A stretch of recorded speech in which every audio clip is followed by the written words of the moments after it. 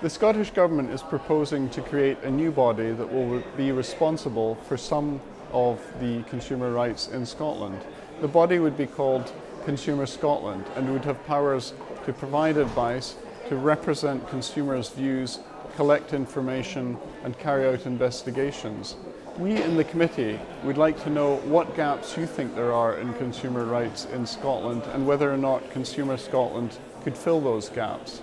Please let us know your views on the bill by clicking on the link provided.